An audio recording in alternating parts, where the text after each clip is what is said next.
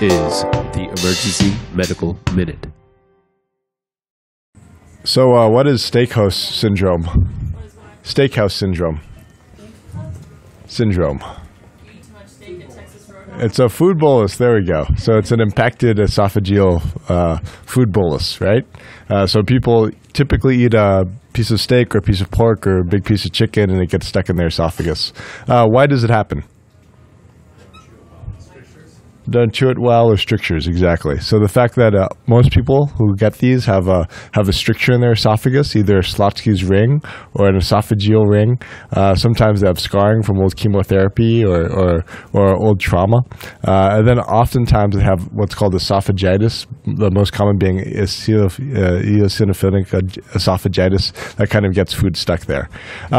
So I heard about a pretty cool new thing that I'm excited to try with the next one of these. So that's what the Medical Minute's going to be about. But typically, what do we give to try to get these patients to pass their food bolus?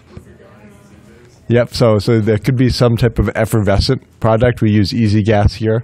Other people use soda, to try to get people to drink soda and try to get it to fizz, and then the gas to help dilate and push it down from their esophagus. What else? Glucagon, 1 milligram of glucagon. What's the big side effect of glucagon you should worry patients about? Or you should, what? Yeah, they feel flushed, they feel like crap, they'll oftentimes develop nausea, vomiting, and puking. Sometimes the puking gets their food bolus out. What's the other thing we can use to dilate the esophagus?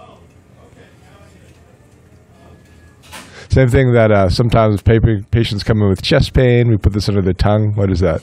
Nitro, yeah. So nitro is another effective, basically smooth muscle relaxant. And there's actually a recent study. It was really a case series, not really a study, where people had failed glucagon, failed all this stuff. And what they did was they took nitro, that same 400 microgram tablet, and they dissolved it in basically 10 cc's of just normal tap water. And then they had patients drink it instead of put it on their tongue.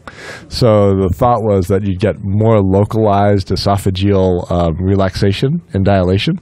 And at least in their small case series, it had nearly 100% effectiveness. Now, granted, that's only 3 patients, and N of 3 really isn't good, but it's kind of cool. That makes a lot of sense that you get that kind of dilating power right to where you're having the problem. So I'm excited to try that. Next time you have an esophageal food impaction, run up to your doc and say that there's a study and see if you try it, and let's see how that works. Complication of nitroglycerin, you should all know this one. Hypotension, and then what else for the patients more clinically? Headache, yeah. And don't give it with Viagra. Yeah, don't give it with Viagra. Okay, cool. So esophageal food infection. Thank you.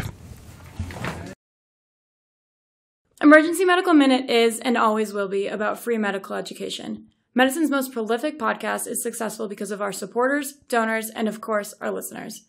Please like us on Facebook and follow us on Twitter.